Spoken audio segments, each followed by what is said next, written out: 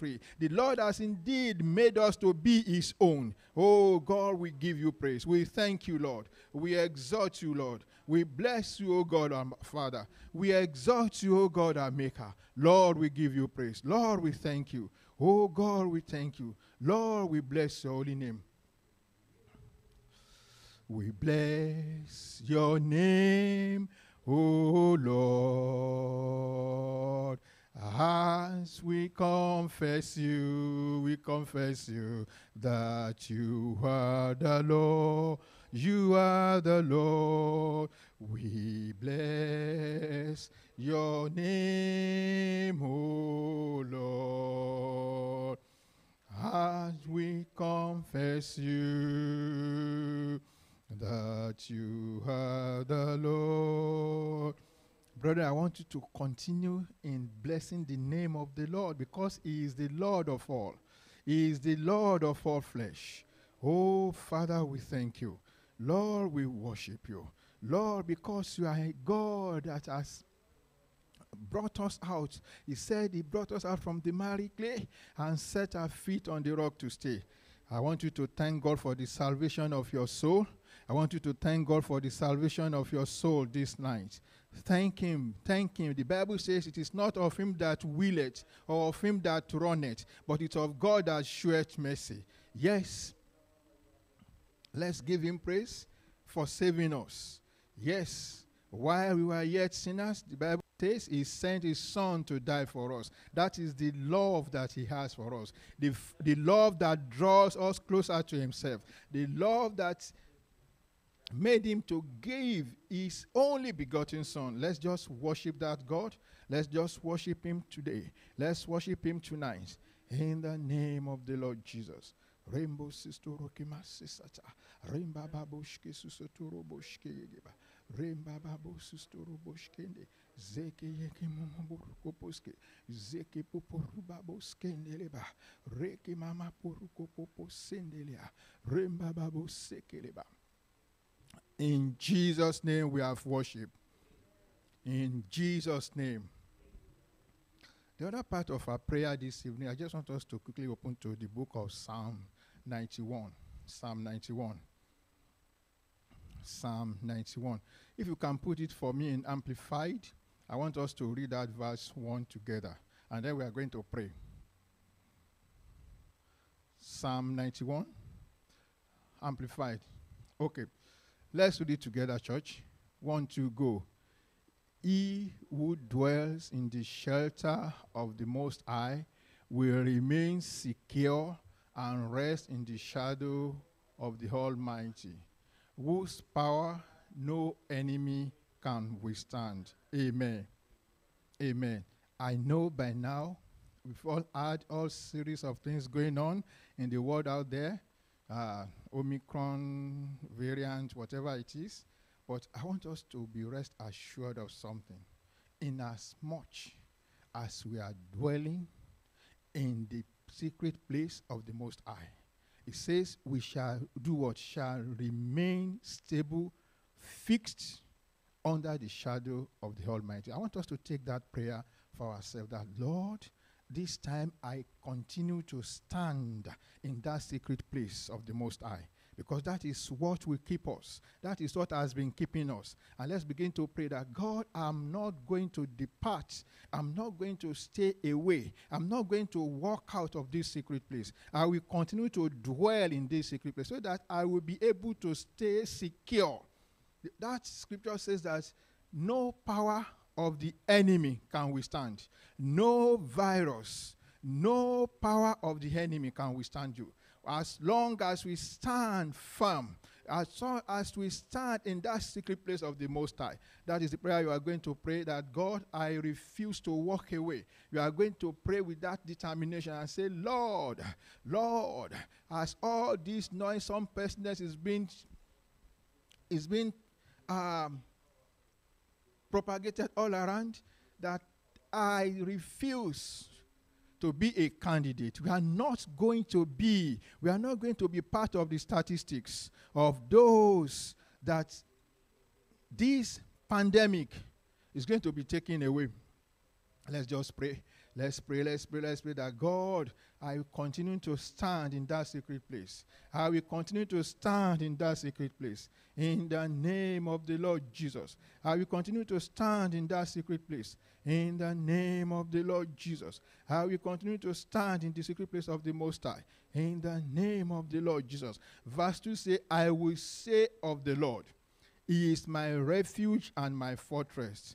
My God, on Him I lean and rely and trust.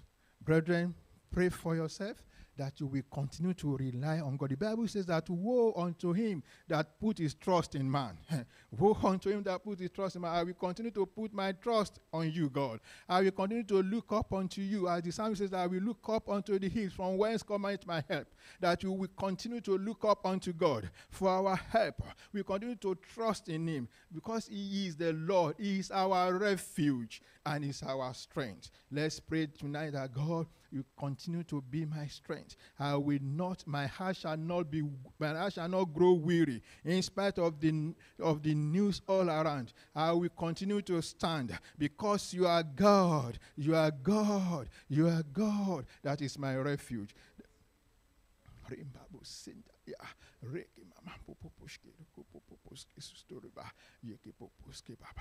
Verse 4 says that he will cover you with his pinions. Another scripture, another version says that he will cover you with his feathers. It says, and under his wings shall you trust and find refuge. His truth and his faithfulness are a shield and a buckler. Brethren, pray for yourself tonight. Just pray for yourself tonight before we go into the word and say, Lord, cover me with your feathers.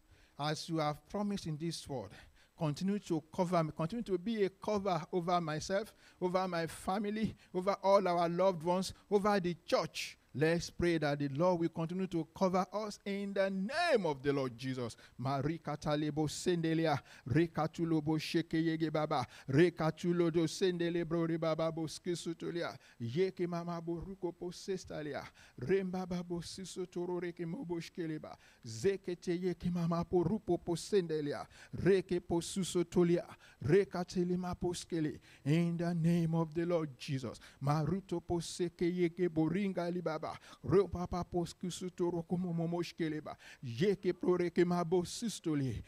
the name of the Lord Jesus.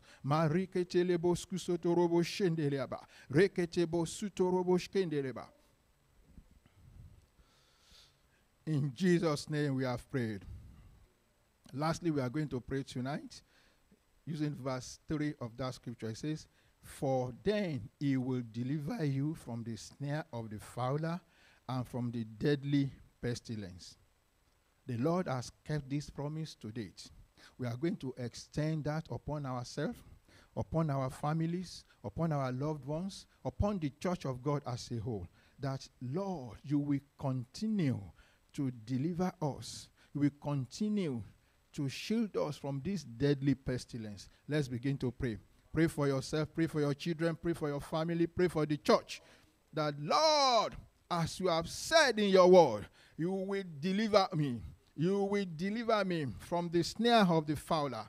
You will deliver me from the noisome pestilence. You will deliver my family.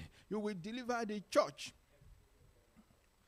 RTC Bethel Assembly, all our members, all our brethren, the Lord will continue to deliver us. The Lord will continue to shield us from the noisome pestilence. In the name of the Lord Jesus. Oh Lord, we pray that, Lord Almighty, it doesn't matter. It says 1,000 shall fall at your left and your right. We say you shall only behold with your eyes, but you shall not be partial. Lord Almighty, it does not matter what is happening. We are not moved by what we see. It does not matter what is happening. We are not moved by what we see. We are only moved by your word. Your word that says that the Lord is my refuge. The Lord is my refuge. The Lord is my refuge. Your word that says that the name of the Lord is a strong tower. The righteous run into it and is saved. We run into that name. We run into that strong tower as a family. We run into that strong tower as a church tonight. And we say we are saved. We are delivered. We are kept save from this noisome pestilence in the name of the Lord Jesus. Oh, Marika Taliboshke, Reketelinabo Sekalia, Barubo Susotoroboshkendeleba, Rekatatalebo Sistoroba, Rekenemamabo Sestolia, Jeketoribaba, Reketalindeleboskeba. In the next 1 minute that I have, I want us to commit tonight's study into God's hands. It's going to be another wonderful experience, another wonderful time of sharing, of dining at the feet of the Master. Let's pray that God, as we have come tonight, that you will feed us, that you will feed us. You will feed us with your word, and we shall be satisfied. The Bible says that the entrance of his word bringeth light and understanding to the simple. Let's pray that our hearts will be made simple tonight, to be able to receive the light and understanding of the word of God. Let us pray for the vessel that the Lord has prepared, that we will look beyond the vessel, and we look beyond the person, and begin to see God in him, that the Lord that has giving him this assignment tonight, we walk through him. We are not going to hear any word of man or any logic reasoning of man, but we are going to hear expressly from the mouth of from the Spirit of God tonight in the name of the Lord Jesus. Let's pray that this meeting tonight, the power of the Lord will move as his word is being shared, that our lives will not remain the same. In the name of the Lord Jesus. Thank you, Lord Almighty. Blessed be your name, Lord. Blessed be your name, Lord Almighty. We thank you, Lord. We bless you, O God. We give you praise, Lord. Thank you, Lord Jesus. Thank you, Lord. In Jesus' name we have prayed. Our Father, we thank you again tonight. Thank you for bringing us here to be fed by your word. Thank you, O God, for preserving us, O God. Thank you for the grace that you have given unto us. Lord Almighty, as we go into your word tonight, we pray that you speak expressly unto our spirit in the name of the Lord Jesus. Lord Almighty, we ask, O God, that you, oh God, will visit each and every life watching online or here in person. That, Lord, at the end of tonight's meeting, we shall all be refreshed in our spirits. In the name of the Lord Jesus. Thank you, Lord Almighty. In Jesus' name we have prayed. Amen.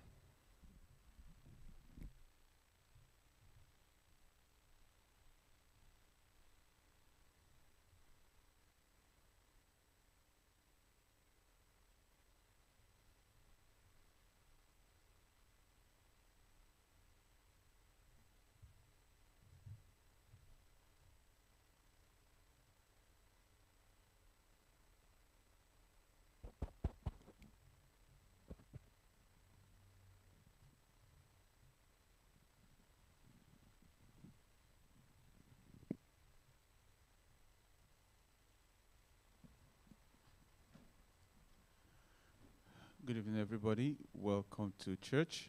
For those of us that are here, for those of us that are home, hello.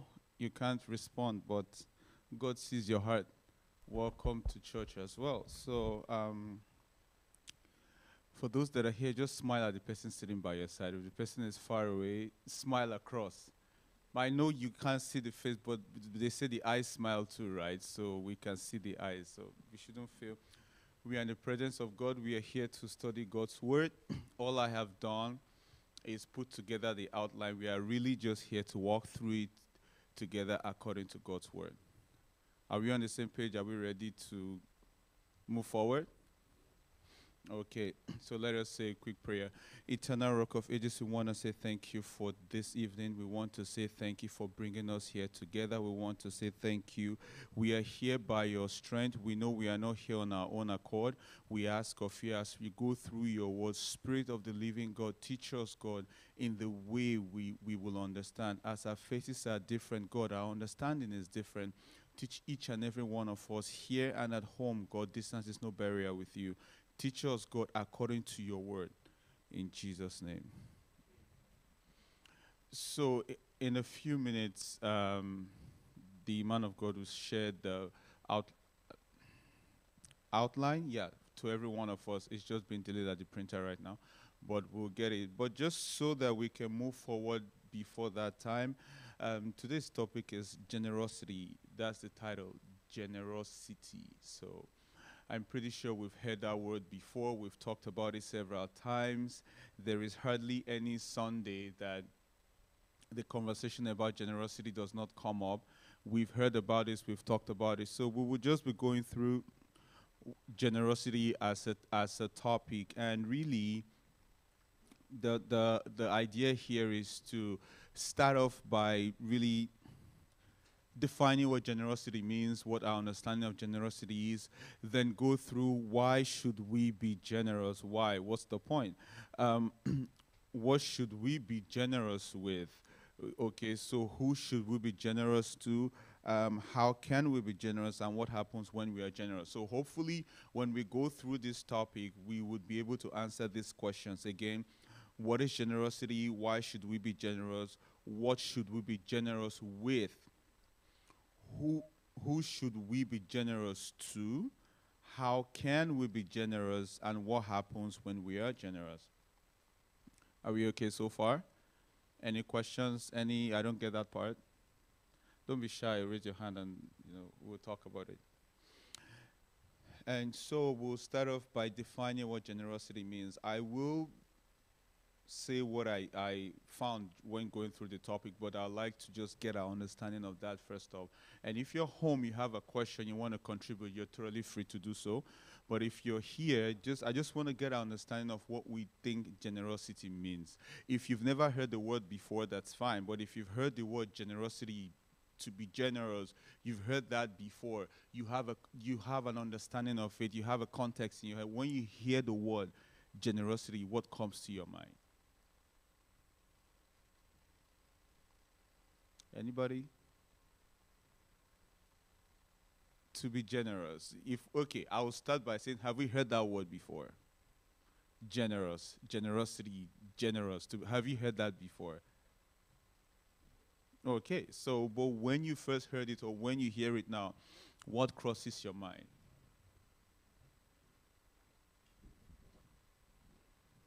Okay, go ahead, please.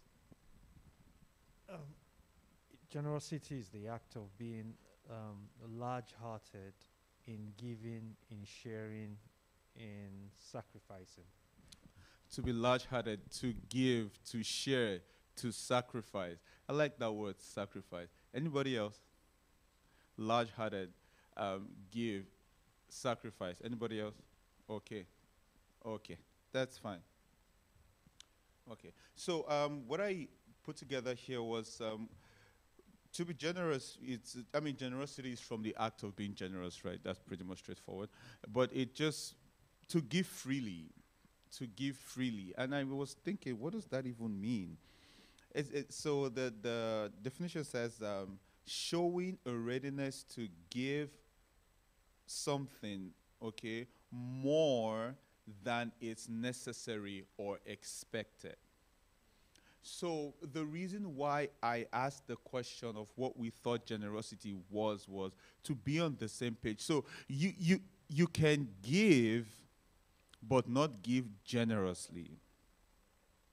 Okay? So you can give just the baseline, what is required of you. So I won't assume. So how many of us are working here? Raise your hand. Okay. How many of us are students here? Okay, perfect. So do we understand where there is a passing grade for a course?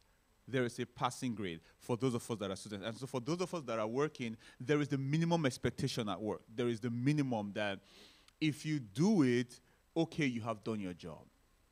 But you're not gonna get bonus for doing just the baseline, right? So and for school, I recall when I was in school, and then I took a course, and then I had a lecturer say, listen, if you get this grade, you're gonna fail the course. I'm like, that's not true, because he says, oh, if you got a B, was it a B minus or so, you're going to fail the course. I said, but that's not true. That after B minus, there is a C. He says, no, no, no, no, no, no, no, no.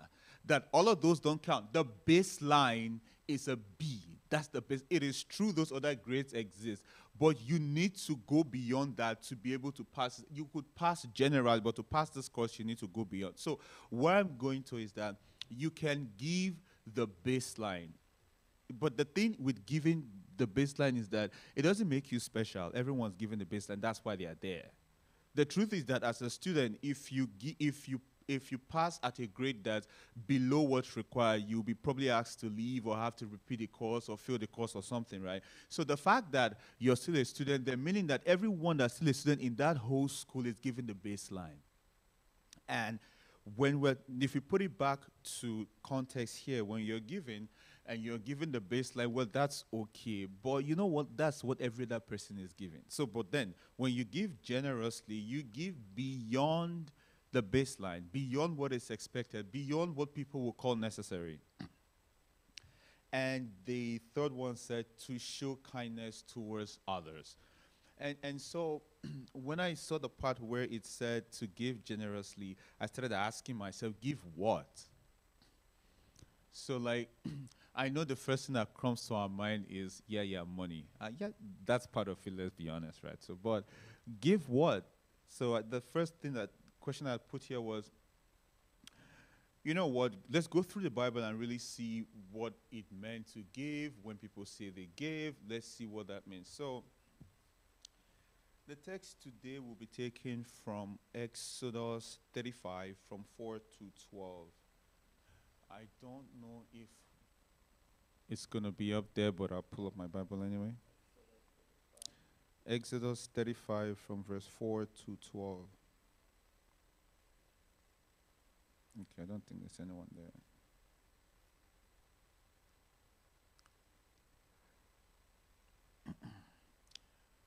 Okay, I guess I'll read because... Oh, it's actually there. Okay, it says, and Moses spake unto all the congregation of the children of Israel, saying, this is the thing which the Lord commanded, saying, take ye from among you an offering unto the Lord. Whosoever is of a willing heart, let him bring it an offering of the Lord, gold and silver and brass, and blue and purple and scarlet and linen and goat hair, and ram skin dyed red and badger skin and shittim wood, and oil for the light, and spices for anointing oil, and for the sweet incense. 9. And onyx stones and stones to be set for the ephod and for the breastplate. And every wise-hearted among you shall come and make all that the Lord hath commanded thee. The tabernacle, his tent and his covering, his taches and his board, his bars, his pillars, his socket, the ark and the staves thereof with the mercy seat and the veil of the covering. I'll stop here. And so what I was trying to this is just a bit of a background. This was where God has said they should build the ark. And then, so recall that when the children of Israel were leaving Egypt, they took a lot of things. God said, take things from your neighbor. And so what I found very interesting, I was reading that a couple of days before going through this. And what I found interesting was that God had already granted them favor in the eyes of the Egyptians before they went. So the reason I'm bringing this up is that it was not because they were too kind or too nice that made them get all of these things or the things they got from the people of Israel. It was because God had gone before them, giving them favor in the eyes of the Egyptians. And so when they had asked, they gave them, right? So now, fast forward to this point, they're making God is saying, bring everything that you've got, whatever you've got, everything, bring, and let's create this ark. And so, you see, he's asking, and everyone is bringing what they've got just to design this wonderful ark God has said they should do. And So I was now going through and thinking, okay, that's pretty interesting. But when we give in church, people kind of complain too. But I don't see people. They might have complained in their heart, but I don't see that there. But now we are still on what is generosity. So I went through the Bible. It says it's an act of giving. Generosity really is an act of giving. You cannot be generous just sitting down and doing nothing. That's the truth. I know that there is a place of being quiet, there is a place of having faith at your seat, but you cannot be generous. It's an act. It's not a thought. You could think about being generous, that's great. You could plan to be generous, that's great. You could talk about being generous, that's great. But the truth is, generosity is an act. Can we see 2 Corinthians chapter 9 from 10 to 11? Please, 2 Corinthians chapter 9 from verse 10.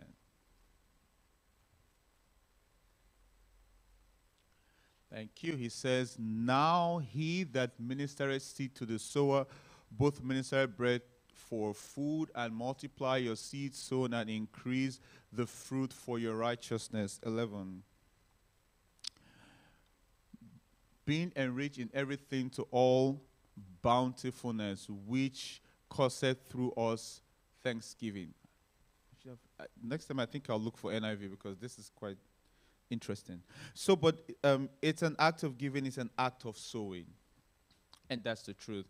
It's an act of sowing. It's an act of sowing. When you're generous, when you give, the truth is that you sow. You know, look, every time you give, you sow a seed. Every time you give, you sow a seed. And so then it becomes, if every time you give, you sow a seed, it becomes important who you give and what you give. Does that make sense? Let me just be sure I'm not talking to myself, because if you know that, how do I put this? If you know you're doing, like, what you're doing will come back to you. If you know what you're doing will come back to you, it only makes sense, therefore, that you would consider what you're giving and where you're giving to. Does that make sense? Yeah. Okay, so it's an act of giving, it's an act of sowing, and it's an act of kindness. Because a lot of times, generosity most times it's not what is required of you. A lot of times it's not what is required of you. It is what you do out of kindness. It's not what you do because you are expecting something back in return, but it's an act of kindness. You're giving. So let me just circle back to where we started from and where we are. We talked about generosity, and what we had defined was that generosity was being large-hearted, right? It was an act of giving, an act of sowing, an act of showing kindness. It is showing readiness to do more or give more than is expected of you, to show kindness to others, to give freely. That's what we have said so far. Any questions? Anything we missed? Okay. So I would go forward. But before I go forward, I just had something I put here. I said food for thought. So do we think that generosity...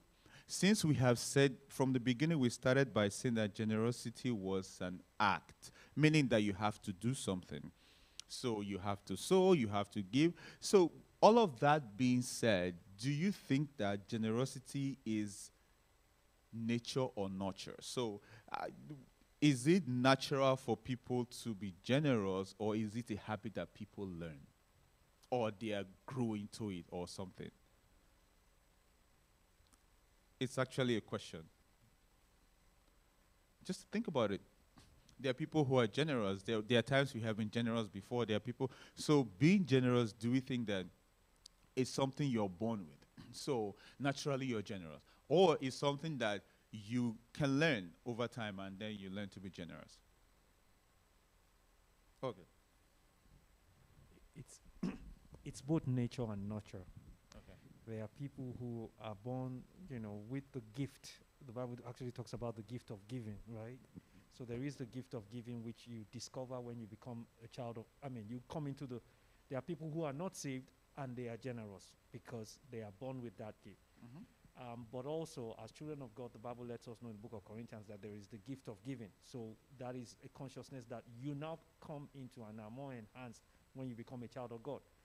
But there is also the schooling of yourself as an individual based on the principles of God that you discover. The Bible says a liberal soul what make it fat, right?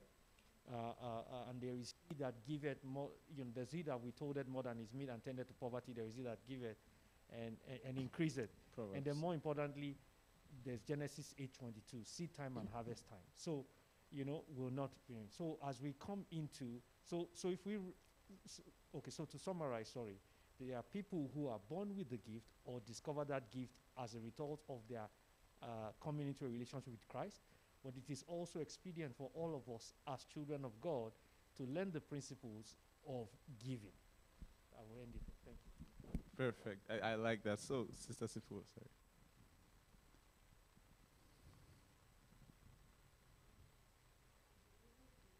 Nature of Christ in us. So it is that nature that causes us to give, right? So even if somebody can say, oh, I was not born with the ability to give, but the biggest giver is living inside of you. So you have and is your nature, right? Christ in us. So that nature, even if it was not your nature in your old man, but because Christ is now living in you, it's your nature, which is why Christ came and he said that the biggest commandment I'm saying to you is to love your neighbor as yourself. You cannot love your neighbor as yourself if you're not willing to give to your neighbor. Even the Bible says to do good, right? So doing good is also giving. So it shows that that nature is in us as believers. Anybody else? Okay. Praise God. Hallelujah. Let me also add that talking about giving, as other speakers have said, you have people who are not Christians, but they are very generous. And so generosity in itself, it's an attribute. It's something that anyone can actually, have within them. But now, when you are now a child of God, what makes the difference is what are you generous, about? Who are you generous towards? What you have that you are generous about, what exactly, are the instructions that you receive from God, to make you to be that generous. And at the same time, when you are now a Christian, that generosity, it's you see it, it's not about you. It's about others.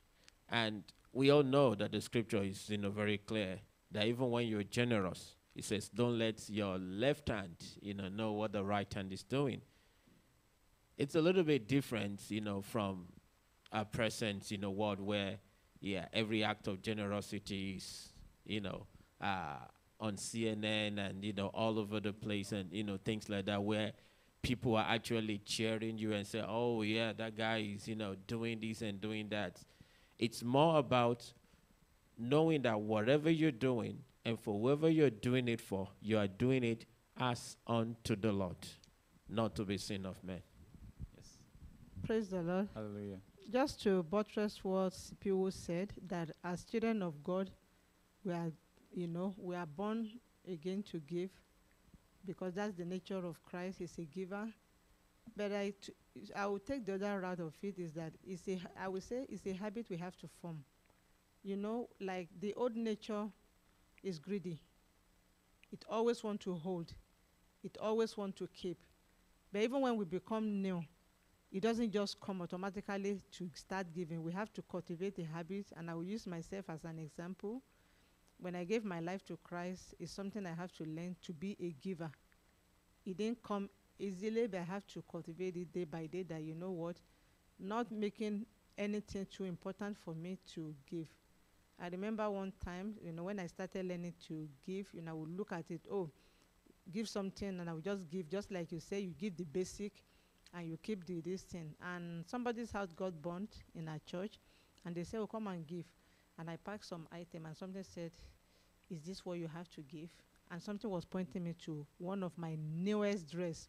It was challenging, but I obeyed. I gave it to her. And the ones I wanted to give before that came from my mind, I still put them and she appreciated them. A week after, exactly the material I gave her, somebody brought a brand new one unworn. Meanwhile, the one I gave, I've worn it at least one time. And I gave it to her. And somebody bought the exact color, the same pattern as a gift. Praise God. Hallelujah.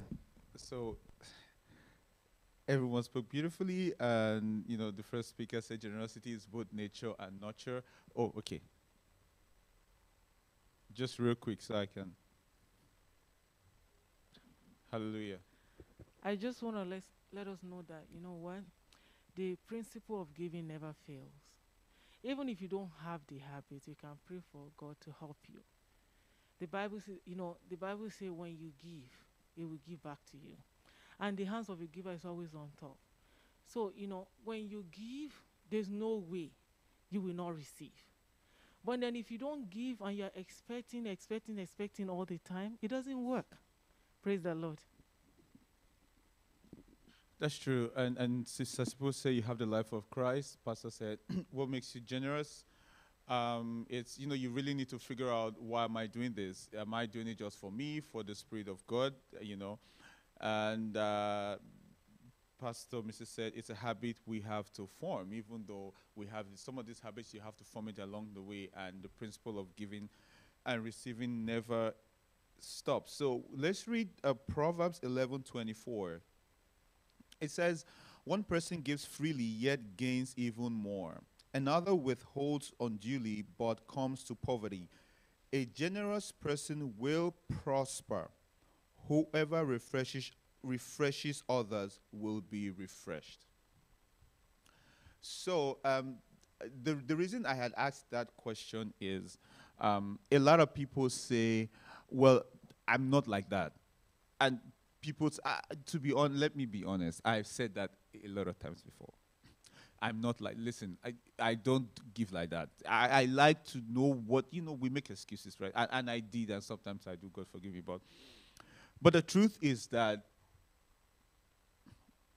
it's for your own, the truth is that it's for your own good. So primarily, you're giving for a different, it's not because you want to get it back. That's not why we give. Your purpose is not because if I give, okay, so Pastor said, I gave a dress, and then the next day I got it. So now you give a dress and you wait at the door for 2 days. It's the third day, no dress.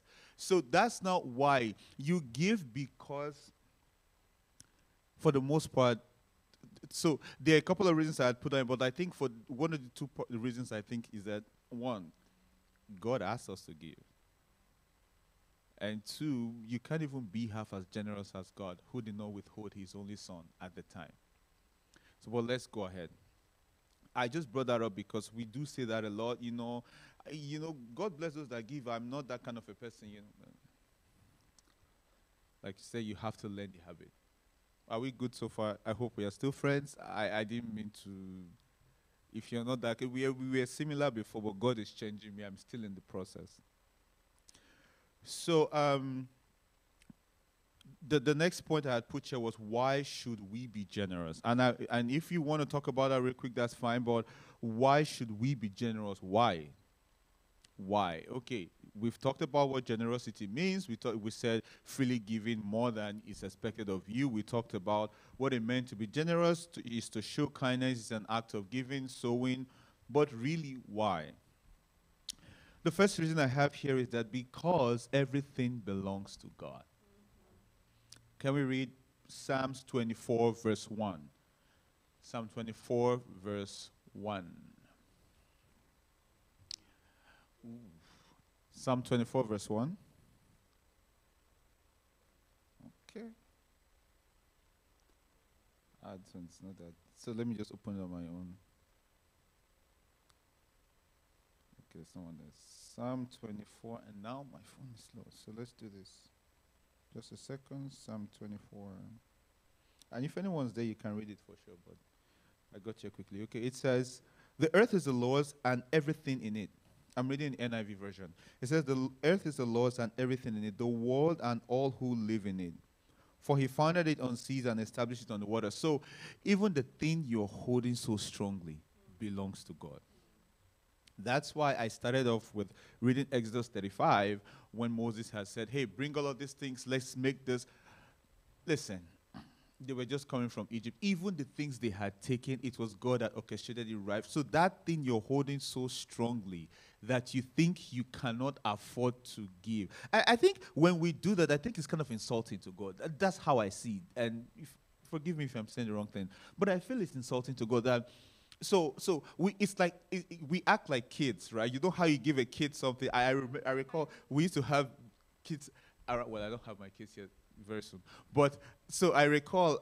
So you have a kid, you give him something, and now you ask the kid, give him back. He hides it behind and says no. So when the kid did that, I'm like, I don't understand. I just gave you. I literally just gave you now. And funny enough is that there is more from where I gave it. Right, but I'm just playing and asking you. He says no. I'm like, I don't know. So that's the same attitude we give when we don't give, because the thing you're holding, the hand you're using to hold it, the effort you're using to hold it, it all belongs to God. He's only just asking you to give you an opportunity to bless, because he can get it from. The truth is this. I realized something, well, a little late, that, listen, if you don't help somebody else will.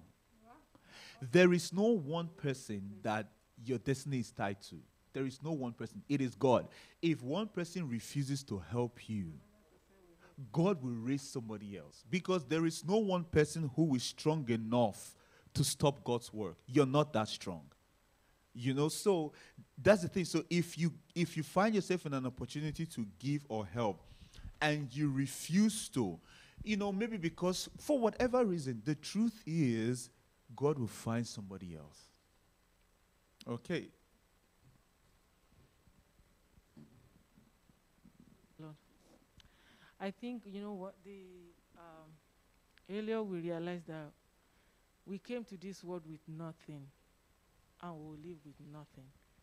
And whatever we have, you know that it does not belong to you. God just decided to put you in charge of that thing. That's the way I see it. When God laid in my heart to give someone something, even no matter how much I love that thing, I look at it this way, that, you know what, if I don't give it, God will raise someone else, like you said, to give it to that person. Mm-hmm. And this thing does not belong to me. It belongs to God. Whatever we have, it belongs to God. If God puts you in charge of it, why don't you use it wisely? Praise the Lord. Hallelujah. And that's true. God will raise somebody else. I recall there was one service that was holding, right? And so a choir director calls me and says, can you come in and lead? It is 5. I look at the time and I'm like, it's going to take 1 hour drive. Before I get here, I said, it's a long, he says, okay. Honestly, like few minutes afterwards, he texts me back. I said, oh, don't worry, I found somebody else. I'm like, oh, wow. And now that was not the end. On Sunday, a preacher preached and started talking about giving. I said, no. And that day I was in church. I'm like, so I could have just come so that I don't have to deal with all of these. Look, when you choose that you will not give what you have, God will raise somebody else. And look, the good part is that we serve a merciful God. But now, this is something, blessing that could have come your way, you let somebody else take it. And you had the ability to. While I was complaining, I asked myself. So I was busy complaining and debating with myself, and I now asked myself, I said, okay, but hold on. Your issue is that you can't drive the car that God gave you. Or your issue is that you can't use the energy that God gave you. You're not sick, you can drive. Or what? You're too tired, you don't want to, you're not blind, you can see. So what's your excuse? So the next Sunday, I then reported myself to the man of God. I said, listen, I just didn't go. Forgive me. But my point is this. If you really look at it, was there really... There are times when God is telling you no. There are times when he's not... No. There are times he has not asked you to do something. That's true. But when he has asked you to, you have the ability to whine out. Looking at the time, let me continue. So why should we be generous? First, and everything belongs to God. Then second is God gave us first. Genesis 1:28. Can we look at Genesis chapter 1, verse 28? And if anybody has it, you can read it. It's fine, please. Genesis 1:28, somebody else should open Romans 8, verse 32.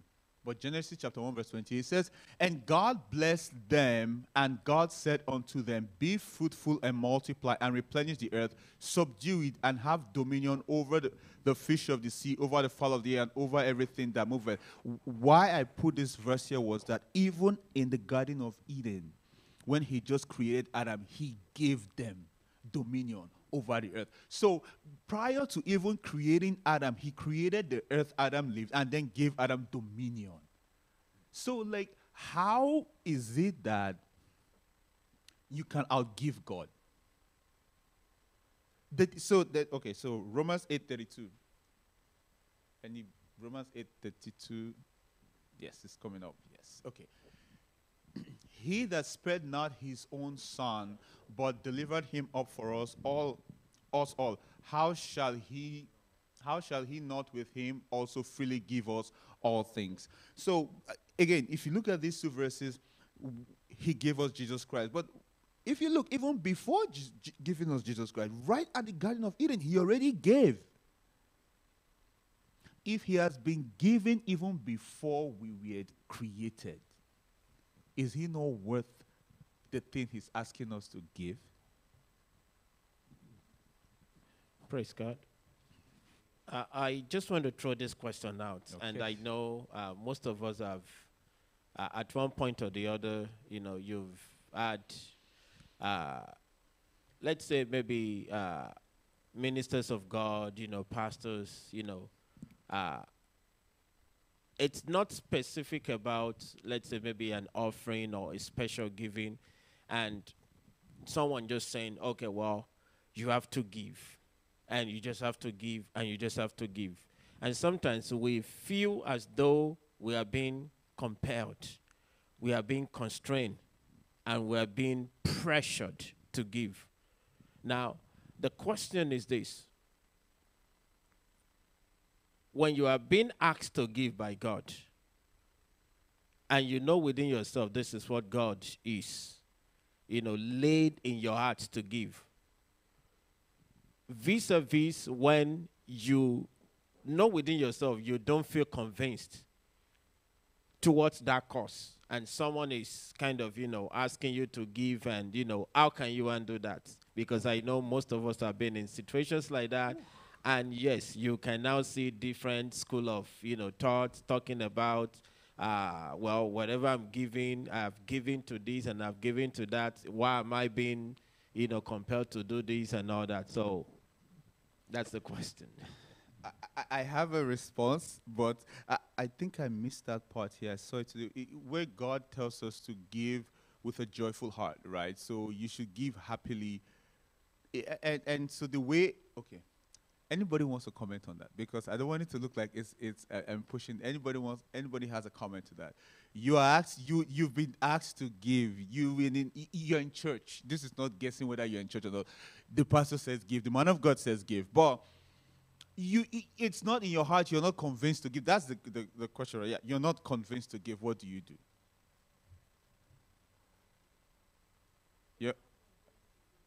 Yeah, like you don't, no, I've given, no, I'm not giving again.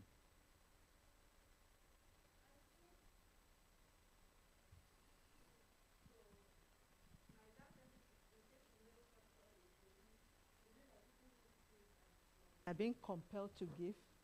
Yeah, I guess so, yeah, that you're being compelled. Maybe you think you've given enough, or...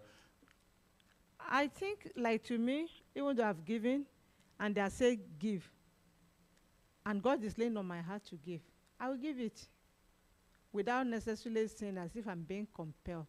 I think giving, we should not even see it as being compelled. I know, but there are some times that it could sound like that, where some people come and say, oh, some men of God will say, oh, give this for your miracle, give this for your this thing. There are different perspectives to it. But if God is laying in my heart, it doesn't matter whether the pastor say give, or even though the pastor is saying give, and I might have other meanings to read, but if God is ministering to me at that time to give, I will still give it without looking at it. After I'm not giving it to that man, I'm giving it to God. And he's the one who will reward. He's the one who says in Luke 6:38, say give, and it will be given to you. a good measure, pressed down, shaken together, and running over, will be poured into your lap. For with the same measure you use, it will be measured to you. Even though I know people are making merchandise of the ministry these days to tell people coming to prayer, bring money, is different perspective. Sure. Sorry. Oh, I'm sorry. Praise the Lord. Hallelujah. If, for example, if I'm going by what Pastor just said, if someone said, okay, I'm just being very careful the way I say this. No, okay, no, it's yeah. okay. So, I can't give to hand God's love. Okay. I cannot give. So when someone is saying, it's what I give, or if I don't give this, I don't get this love from God. If I get to that point that I'm not convinced in my heart, I would rather stop. Okay. I will just stop. Sir, God, if you can put the mic a little closer to your mouth. okay. Yes. God is not man. We cannot earn anything from God by what we give. I have come to that level, and as if this is what we're going to discuss in church today. I think myself and wife we talk about Bible also always in the car, and I was just surprised that we're talking about this now. There's nothing I can give to earn God's love or to earn God's blessing. So I see that it's a privilege when I have the opportunity to give just that little that I give. So I think I can relate that to what Pastor is saying. So if I'm going to say this personally now, if I come to that level in the church or in any meeting that whatever the person is trying to say to ginger or to whatever, I will stop at that point in time and I will reflect. And I think that's my understanding. Thank you. Okay. This is good, interesting. So we have two people at the back, then yourself, so we can go to the next topic, please.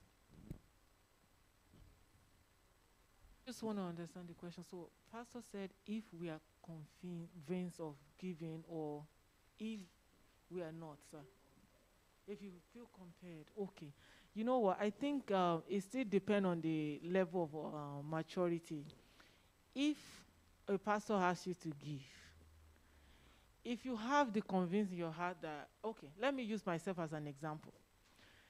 Some years ago, I think I've shared this testimony before. And a pastor came. That time we were at Jesus House Scarborough. And a pastor came and said, the Lord said that there's someone here that you have some certain amount of money. And God said you should bring it. To be honest with you, when I heard, I didn't, well, you know, like when a word is for you, but then you are not ready to yield. So I kind of took it in, but I didn't do anything. So what I did, I went home and I prayed about it. Because that money, to be honest, at that time, it was a lot for me. I saved the money to buy a property. And when the pastor came and said, you have amount of money and you're planning to use it for something, and God said that you should bring it for church building. So I went home and I prayed. When I prayed, this next day I slept and I had a dream. The dream I can't even remember, to be honest with you. The only word that I remember in my dream, except the Lord built the house, the laborers are building in vain. So even when I had that conviction, I still didn't want to accept it. Then I called my friend and I said, oh, this is the situation, and this money, if you know how many years I've been saving this money, I don't think I'm ready to let this money go. And my friend said, do you like yourself? I said, yes. So my friend said, you know what? You have prayed about it. God has spoken. It's not just the word that came out from the pulpit. It's now left to you now to decide. So I prayed, and I said, God, this word is for me. I confirmed it. But please, give me the spirit to be able to let go. Because one thing is to give it, another thing is to give it from the bottom of your heart. So I did it. And I'm happy today that I did it. Because if I look back and I look at what the Lord has done after that, to be honest with you, it's unbelievable. Praise the Lord. Yeah. So you're going to say something, Sister Juliet. Can you please pass the mic? So what I was going to say, if I understand the question, and the question I understand is, if you are being compelled to give and don't have the conviction in your heart, will you give, right? So literally, I will not give. Just like Sister Ronke said, I will not give it at that moment. I won't. I will go because I'm not convinced. And maybe I've given the one I know, yes, this is what I want to give. I'll go home. Okay. I will not give. You will not give. So, Brother Domalo, did you still want to say something, or just quickly so we can?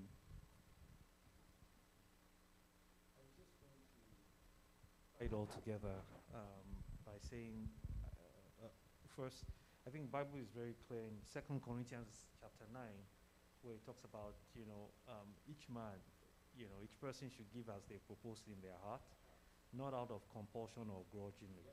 And I think my brother had said the same thing, that we don't give to earn God's love. The limiting constraint that I would say, the way I would interpret it is, whatsoever is done outside faith, the Bible says, is sin. So, and that's one. And then the second thing is that the fact that it's painful doesn't mean that it is not God or Spirit-led, which is the example that Sister Ronke just gave. So there are times when, based on a need, you may feel that, if you look at Paul, to the Corinthian church, he was talking to them and saying that, considering the ministering considering ministering to ministers, he was encouraging them that they should give just as the Macedonian church had given. However, again, back to what Sister Juliet said, if at that point in time you feel that you are not convicted, right, then it would be best not to give, because you are giving outside faith. And so there is no blessing in that sense of it, right? Or rather, your faith will not go with whatever you are giving, that you are giving to God. So you may need to just pause, go back, seek, God's face, and say, God, do you expect me to give, or is this just a man trying to wring something out of me? That would be the advice. Confirm with God before you. Yeah, thank you. Okay, all right. So let me just read 2 Corinthians 9, verse 7. It says, as every man proposeth in his heart, so let him give, not grudgingly or out of compulsion, for God loves a cheerful giver. Praise God. Hallelujah. Yeah, I just want to wrap it up now, Okay. just to be able to put context to it. Right. Now, I intentionally asked that question just to be able to stimulate, different responses. Now, I want us to look at it from two perspectives. Number one, there is the actual giving, and there is a sacrificial giving. Mm-hmm. And you can also have, the Spirit of God leading you to actually give, or you being literally compelled by someone else who just wants to take advantage of you. When we look at the case of the widow of Zarephath, we're talking of sacrificial giving. This was her last meal. And then this man of God showed up, and said, well, I know your situation, I know your circumstances, it's your last meal, but still come and, give it to me first. You are giving it to the Lord, and then you can take care of yourself later. Now, we know how the story ended, but that's sacrificial giving. At the same time, this woman was convinced that this is God. Now, it's totally different from when, just like my brother said, when you are not convinced. And to be honest, there are a lot of other voices out there that can speak in the name of the Lord, and they are not speaking for God. I am not going to, and just like he said, you cannot, the love of God has been shed abroad in our heart. So it's not what I'm giving that will make me to now benefit from that love. I'm already loved by the Lord. And so if that giving is not from the heart, and that's what I want to equate the giving of someone who is just giving, not out of love, they're just doing it for showmanship, that reward is not coming back because you are not giving it out of love. You're not giving it to be able to, bless that person. You're just showing off. On the flip side, when Sister Runke said you receive a word from the Lord, and what's the first thing you need to do? You need to go back to the Lord, because two cannot work together except there is an agreement. And out of the mouth of 2 or 3 witnesses, a matter is established. And so if someone is saying, well, yeah, you have to give. If I go back to God, God will confirm that this is what I want you to do. And then I will be able to, obey the voice of the Lord and go ahead. But I will rather, make sure that I please God first and not man, by making sure that I go back to God to know this is what God is saying. We want to look at it from the perspective of, I know, you talked about it, what also can we give? Now, we are looking at a lot of things, but we're still looking at it from the perspective of just giving money. It's not only about money. There are so many people God is asking you, I need you to give me your life. I need you to give me your time. I need you to give me your service. I need you to, give me something that is, special to you to be able to bless others. And so there are so many things that we can give. And so we don't want to look at it from the lens of just, giving finances. And it is a law that will never change. It's the law of sowing and reaping. When you give, you're not going to get what you give back. No, you're going to get it in multiple fold. But what we also need to understand is giving can be 2 ways. If you sow bountifully, that's when you're going to get bountifully. But even the seed that you sow, you better be careful that it's a good seed. Because if it is not, you're still going to reap. Albeit what you're going to reap would, if it's not a good seed, it's still going to be multiplied. And that's where I want us to be very careful when it comes to, giving unto the Lord. You have to be convinced, yes, this is from the Lord. But also make sure that where you are sowing to, there are so many people. We know the story of the sower. There are so many people that are sowing from, a pure heart, but they are sowing in the wrong soil. And so let's stop here for today. But it gives us an idea of everything starts from your conviction, from whether this is what God is saying or not. Praise God. So were you going to? Were you going to say something? I could just. Yeah. So I just want to say something that, like sometimes, like Sister Runke said, even when the word is coming, it takes grace to be able to discern that it's God speaking. Because some people, the word could have been given and it would be meant for them without them taking any necessary action to go and pray and ask God about it. And if that was for that person and it was for a purpose, for everything God is asking us to do, there's always blessing attached to it. Even though it's not for his love, he already loves us, we know. But whenever we give, it's an opportunity, it's a privilege to give. But it takes grace for us to be able to decide that this is God speaking. And sometimes people could have heard it and give wrongly, like Pastor said, out of compulsion. I remember one time, I had a huge of money. It was my wedding time, and I went to Bancomi, and some people ran into me and said, oh, God said you should give this. But immediately I said, no, get it behind me, and it's not God. God knows that I need this money for this wedding and all this and blah, blah, blah. And they say, oh, you had this issue. If you do this, that issue will be resolved. I didn't listen to them. So we have to be very careful. And, when we hear a word, we should pray about it to know whether it's right or wrong. Because if Sister Runke didn't pray about it, maybe she could have missed it, and somebody else could have done it and get the reward for it. Amen. That's true. We don't give to get God's love. He loved us first, and then he gave. So, and quite honestly, if you feel that you're being compelled, You don't have to give. Like, because in the end of the day, it's you. So because there is, the truth is, there is a very clear, because I've been in that situation, Saronke saying, there is a very clear distinction between you feeling compelled and you feeling convinced that it's God. Like, I may not understand it the way you feel it, but I know that the way you would feel it will be clear to you. So if you feel compelled, you don't have to. That's my thought, because 2 Corinthians 9:7 here says, give with, with a joyful heart, cheerfully. God loves a cheerful giver, not out of compulsion. So I'll just go ahead. So we only have a few more minutes. And it's, I was on the part where it says, why should we be generous? Everything belongs to God. God gave us first.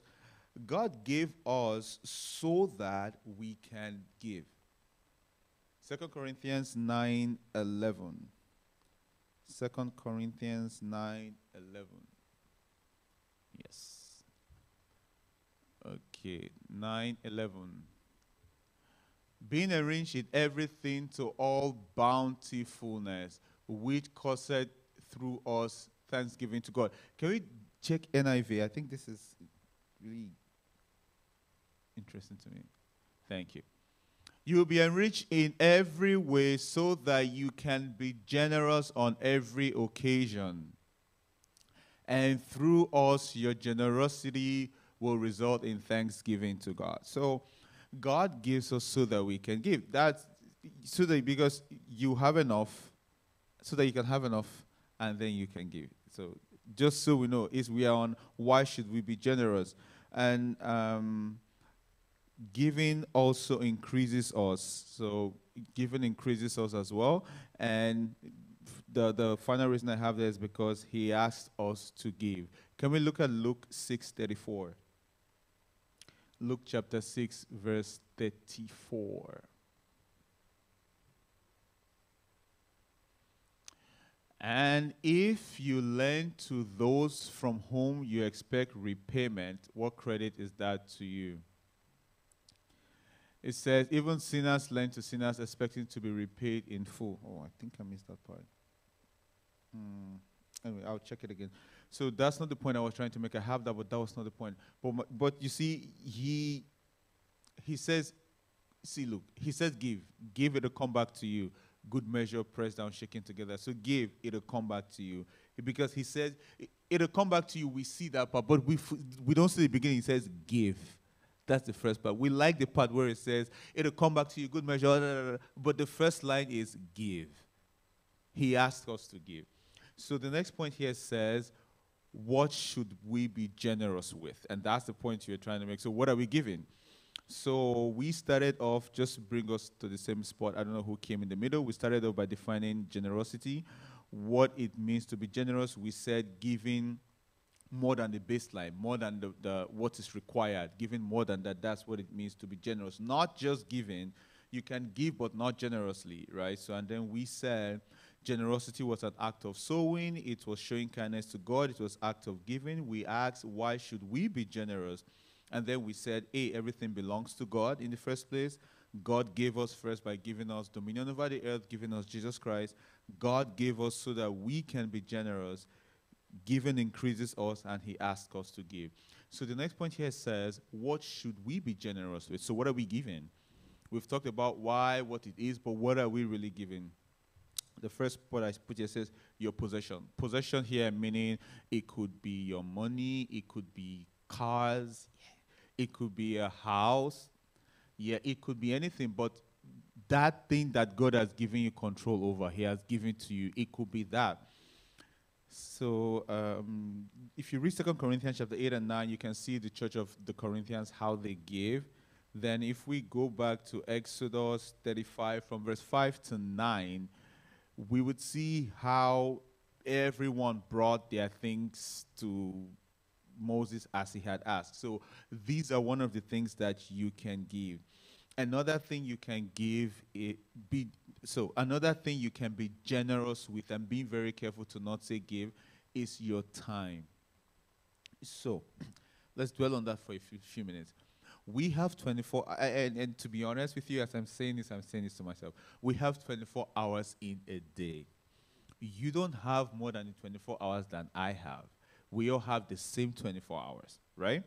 And so when we say give your time, so in giving your time, this could be, keep in mind, you could be giving your time to God directly by serving in his house. You could be giving your time to somebody in need of your time, whatever that need is, right? So you have the same 24 hours. So the truth is, if you lose money, say you lose money in whatever, you entered into a business and then you lost money, you did whatever, you know that you can, something can happen and then you get the money back. You say, yes, you gave that dress, somebody gave you back. You say, yes, this is all. But when you lose time, you can never get that back. When time passes, it's past. You can make time for the same thing tomorrow, but that time is past. You cannot get it back. It's one of those things. So a lot of times we don't realize that sometimes even your time could be more valuable than the possession. If you read that same 35, somewhere towards the end, you see that after all that giving, some people were required to put in their skill and their time to craft these things. We do not realize the value of our time for the most part. And so we just assume when we give, and I drop my offering on Sunday, I'm good. Next week Sunday, that's fine. But our time matters a lot. And the truth is that I'm stopping here for a bit because sometimes God needs our time. He needs our time. The time you spend with him in the day, maybe in the morning, in the afternoon, at night. That it's not just working in the house because you sing in the choir, I give him 5 minutes. No. The time you spend with God. And there are people who need your time, genuinely. There are people, I'm trying to not digress, but it helps to take 2 minutes in your day to call that friend you don't see that often, to say, hi, how are you? How was your day? How are you doing? Are you good? It helps. That's like 2 minutes of your time in the day. You never get that back, but you sow that into somebody's life. Okay? So spending that time with the Lord, spending that time to give, so that's something you can give as well. We can also give our talents, our gifts to the Lord. There are tons of gifts that the Lord has given to us. So can we look at Exodus 35, verse 30? I hope I got that one right. Exodus 35, verse 30. Then Moses said to the Israelites, see, the Lord has chosen Bezalel, son of Uri, the son of Ur, of the tribe of Judah. Just go ahead, the next verse. 31, I think. There should be 31 there.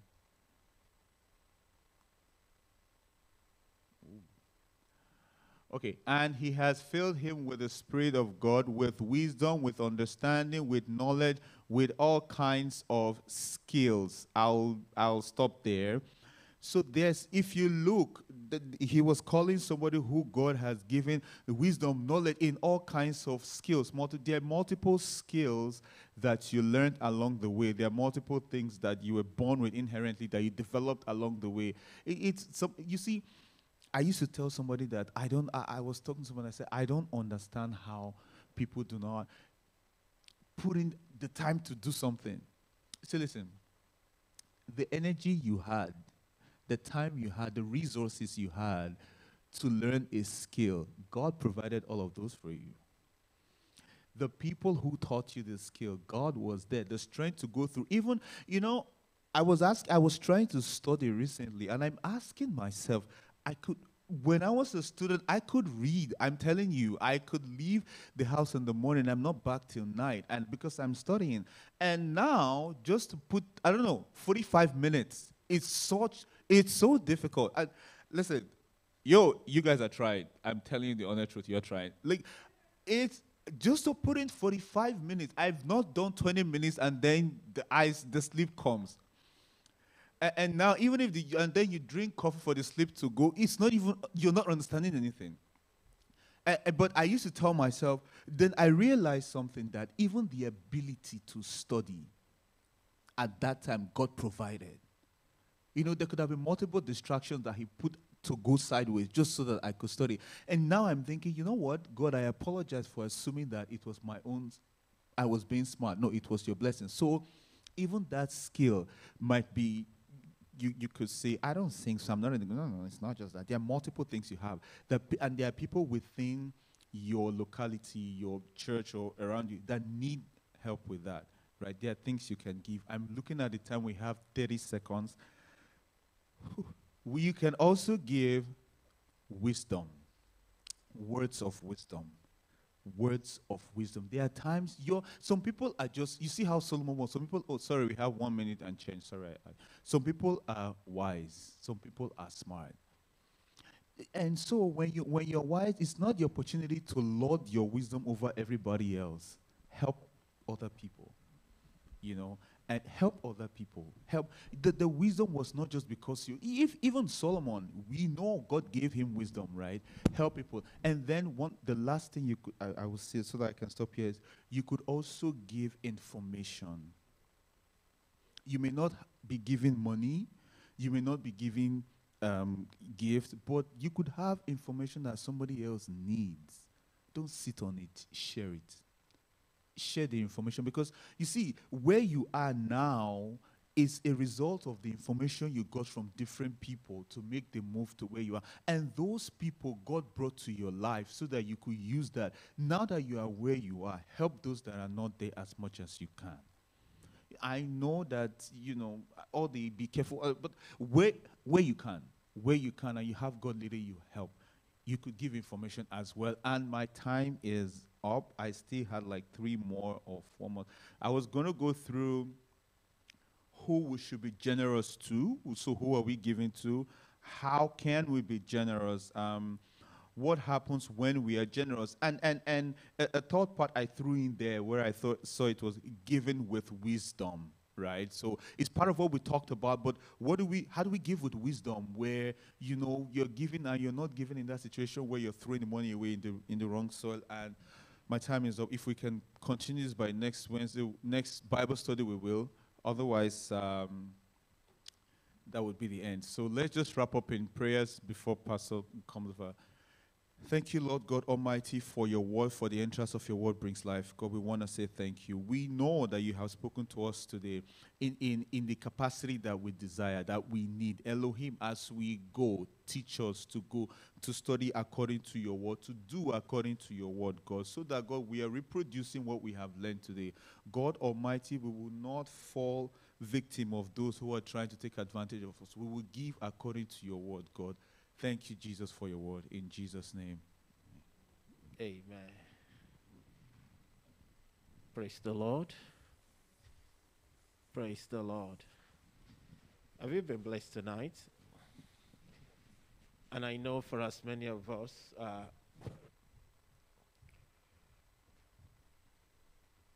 who have come to fellowship with the Lord, we're talking about giving. And I want you to know that the time that you have spent in the house of God is actually a seed. It's a seed that you have sown. You've actually, given your time to the Lord. But I also want to emphasize that whatsoever it is that you give, just like our teacher told us, whether it's your time or it's your talent, information, whether it's a material or money that you give, it's still clear that whatsoever you give, God will give you back a multiple fold. And he did talk about, who should we give to, and he was not able to actually, get to that during the study. But I want us to know that there are different people that you can give to. You can give to the work of God. You can give to neighbors around you, the less privileged. You can give, your time, your talent to help others. You can give to the work of God. You can give to men of God. The most important thing is this, talking about giving, is for you to understand the reason why you are giving. Just so that someone else is not going to convince you or to twist, the reason why you think you are giving. Because people would say different things. And especially talking about giving to God or giving to the work of God or giving to men of God. But you need to be convinced why you're doing what you're doing. because there are so many, school of thoughts out there. But when you are convinced of what God asks you to do, it will not matter whether someone is saying, oh, why are you giving to that church, or why are you giving to, this man of God, or why are you wasting your money? No, everyone's conviction is totally different. But when you obey what the scripture says, that's when you are going to receive the blessing that follows obedience. There is he that scatter, yet increase. The Lord bless you all in Jesus' name. Before we bring the service to an end, just to remind us, by God's grace, this coming Saturday is a Christmas carol. Amen. Is someone excited? We'll be meeting here, by God's grace, from 5 p.m. All our children, the toddlers, the preteens, different age groups, even the teens, they have various presentations. Please, let's come and celebrate the greatest gift that God gave us, the gift of his only begotten Son. So let's come together and let's just come and celebrate the reason for this season. And I can assure you that, yes, there are a lot of gifts on that day as well for all our children. The Lord bless you as you come in Jesus' name. Before we share the grace tonight, if you also want to give your offering, you are joining us online or you are in person and you want to give, the offering basket is at the back. And for those joining us, you can send your gift, whether it's offering or tithe or any form of donation, to finance@rccgbethelassembly.org. Shall we rise up? And let's take this word of prayer. In that Luke 6:38, it said, give, and it shall be given unto you. Not what you give that you will receive, but it says good measures, pressed down, shaken together, and running over. And there are also times in which it is your gift, it is your seed that will speak for you. We know the story of Dorcas. It was her seed, her giving, that spoke for her in the day of reckoning when, she passed away. And other widows lifted up their voice to heaven and said, no, this woman cannot die because her seed has impacted life. I want you to pray for yourself and ask God to remember you. Remember my seed. Remember the time that I've invested into your service. Remember every of my giving, financial, material, the time that you have, spent for the service of God, the time you have used to pray for others, that you have used to share the love of Christ with others. I want you to pray and say, God, remember my gift. Let them come out for a memorial, O God. According to your word, seed time and harvest time shall not cease. Remember my seed and bless me abundantly. Bless me exceedingly, that I will not lose my reward. In Jesus' name, we are praying. Father, we appreciate you tonight. Thank you for the opportunity to come before you tonight to fellowship, to share your word, and to be able to learn at your feet. Holy Spirit, I'm praying that for every of my hearer today, you will grant us the grace, not just to be hearers of the word, but to be doers in the name of Jesus. I ask, Father, Lord, that you will open our eyes of understanding and you enlighten our spirit, man. And for as many, oh God, that still don't understand the reason why they need to obey the commandment to give, that, Father, you will grant them understanding in the name of Jesus. Are there any one of us, Lord, who have been sowing and they are asking you, oh God, for a remembrance? I pray that, Lord, today you will remember them. You will remember their seed, their sacrifices, and you will bless them abundantly in the name of Jesus. Thank you, Father, Lord. We want to thank you for the seed of your only begotten Son, Jesus, wherein we have been saved, delivered, sanctified, and brought into the household of faith. Lord, we thank you for this sacrifice. We are eternally grateful unto you. And so, Father, as we come together on Saturday to celebrate this gift, I pray you will go ahead of us, and you will, oh God, Father, visit everyone that will come. You will impact our life in the mighty name of Jesus. In Jesus' name we are praying. Let's share the grace together in fellowship. And may the grace of our Lord Jesus Christ, the love of God, the fellowship of the Holy Spirit abide with us now and forevermore. Amen. And surely God's goodness and mercy shall follow us. And all the days of our lives we shall dwell in the house of the Lord forever and ever. Amen. The Lord bless you all. Have a good night.